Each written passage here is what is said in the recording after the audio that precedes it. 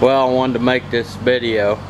Last year I ran a whole bunch of brand new Duke number 4 coil springs that I got from Bill Duke, and I wanted to try them out last year for coyotes, and man, I had caught a lot of coyotes in them, a lot of coyotes and cats, and they held up really well.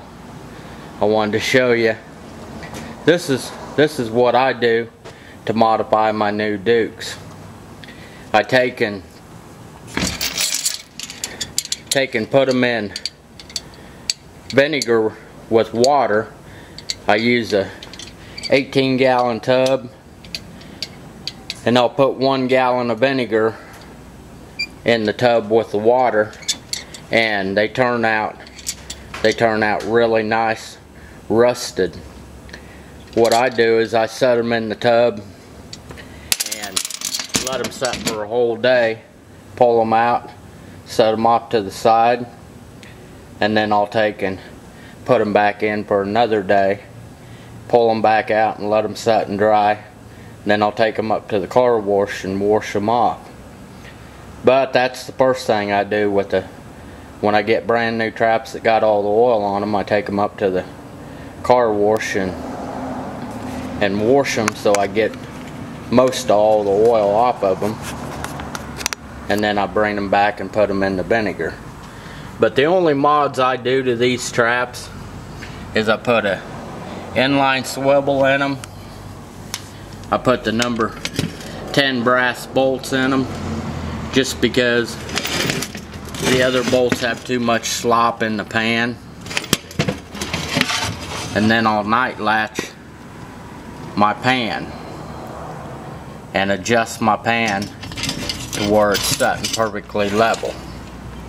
I mean, that's really ready, because I don't want no pan drop on my traps at all.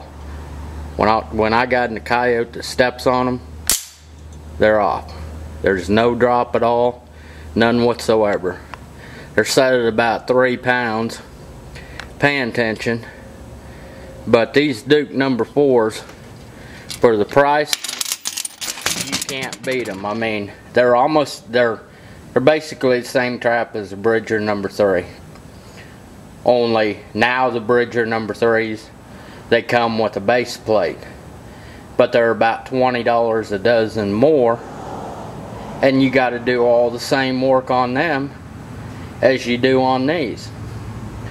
So, and they're both made overseas, so you know, there's no doubt about it. Dukes are the best quality trap for the price, and Bill Duke is a super guy. If you have any problems with your traps or anything, he's always there to really help you fix them, or he'll send you a brand new one if you have one that's bad or something. So, you know, it just doesn't get any better.